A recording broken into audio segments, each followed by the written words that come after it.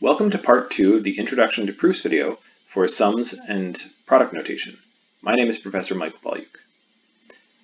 In the last video, we saw how to define sigma notation, and now we're going to see some theorems related to sigma notation, and we'll move on to pi notation. So what happens when we're adding up 1 n times? Well, the 1 here doesn't depend on the index, so this is 1 plus 1 plus 1 plus 1 n times. What if we take the sum from I equals 1 to n of a constant times the term? Well, here you can factor the constant outside of the sum. Here, to see this, you should really write everything out explicitly, and you'll see why this is allowed. Then for the final one, how does sigma notation play with the sum of the terms? Well, the sigma will break up across the two. To see this, write out your favorite example, and you'll see that it works this way. Now finally, here's an exercise for you to see if you understand sigma notation. Show that if you go from I equals m to n of adding up 1, this is n minus m. Now there are a lot of variables in this, but you should think of m as like 10 and n like 100. So what if you add up 1 going from 10 to 100? What should you get? Well, you should get n minus 1. And this is how it would work in Python, but there's a slight indexing error, so this is incorrect. It's actually n minus m plus 1. Or maybe I'm wrong, who knows? Check which of the two is correct.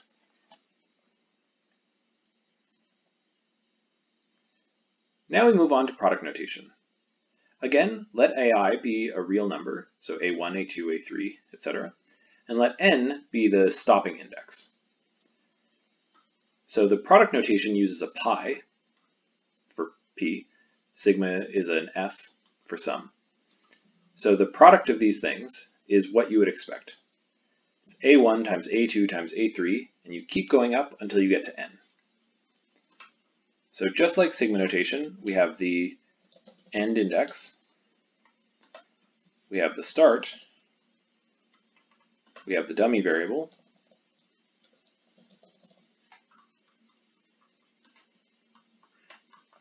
and we have the general term.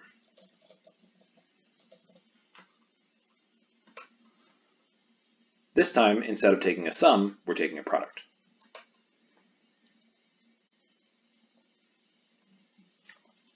One good example of this is the product from I equals 1 to n of I. So this is 1 times 2 times 3 times 4. You've seen this before, this is 4 factorial.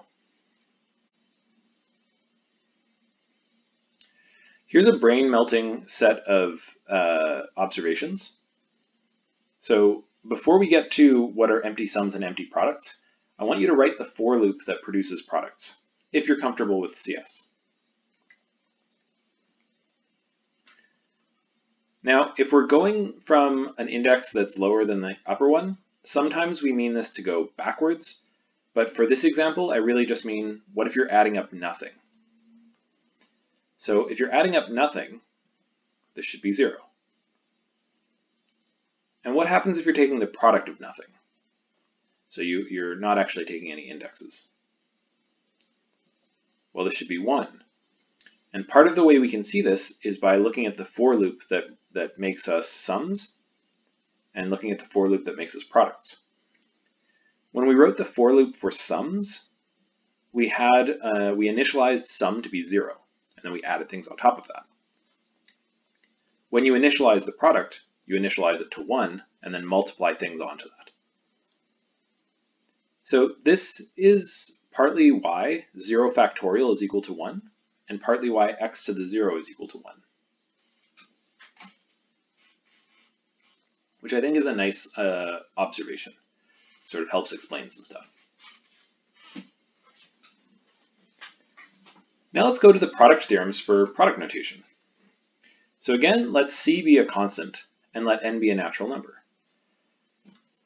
What is this product?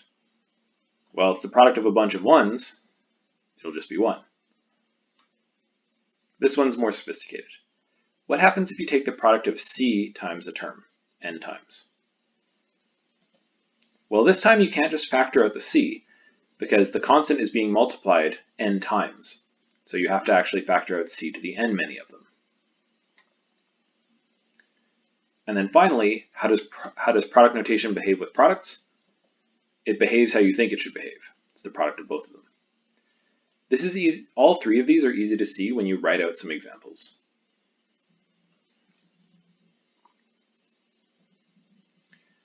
Here's your end boss for sum and product notation.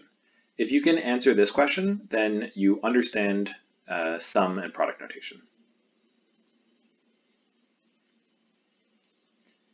All right, finally, let's take some time to reflect. How do you recognize the dummy variable, the starting index, the end index, and the terms you're adding?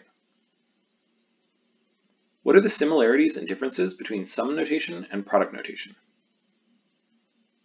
How is sum notation like a for loop in programming? Thank you very much, and have a great day.